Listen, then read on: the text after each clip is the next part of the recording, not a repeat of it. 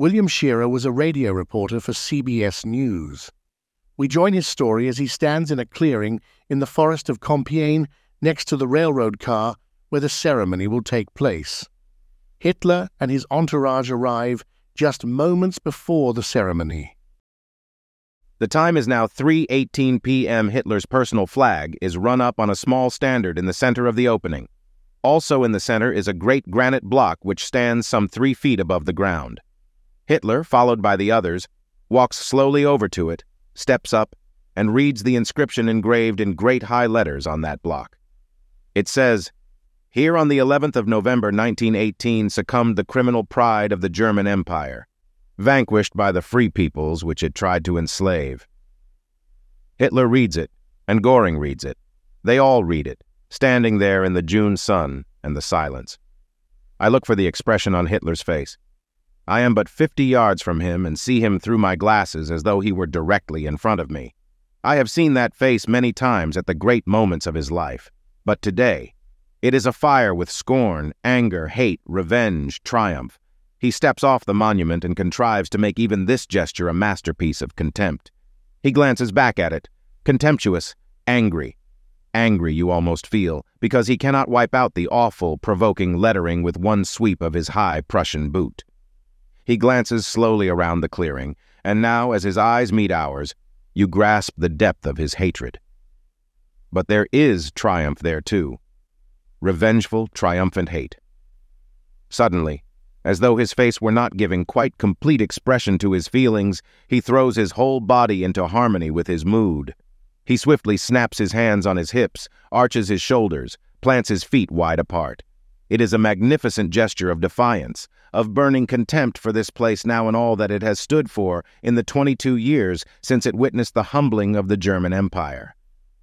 It is now 3:23 p.m., and the Germans stride over to the armistice car. For a moment or two they stand in the sunlight outside the car, chatting. Then Hitler steps up into the car, followed by the others. We can see nicely through the car windows.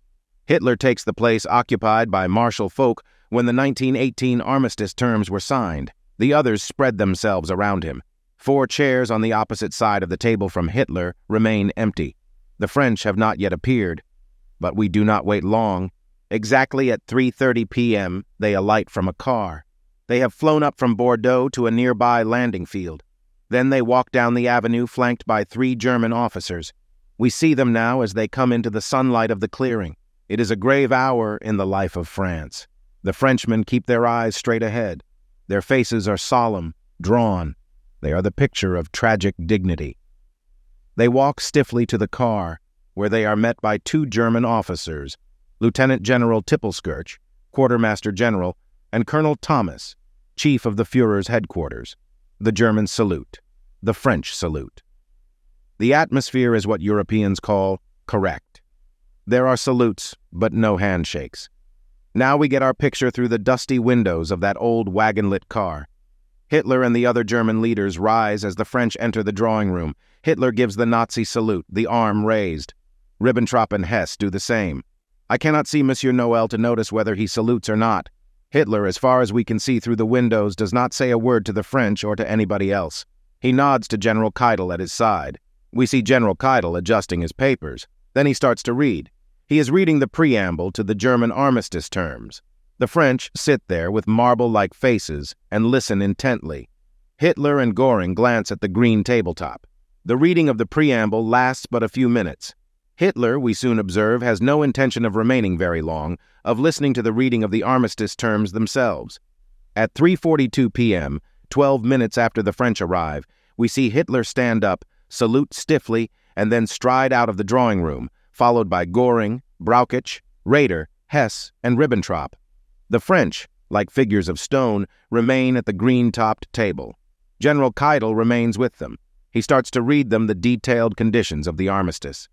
Hitler and his aides stride down the avenue towards the Alsace-Lorraine monument, where their cars are waiting. As they pass the Guard of Honor, the German band strikes up the 2 national anthems, Deutschland, Deutschland über alles, and the Horst Wessel song. The whole ceremony, in which Hitler has reached a new pinnacle in his meteoric career, and Germany avenged the 1918 defeat, is over in a quarter of an hour.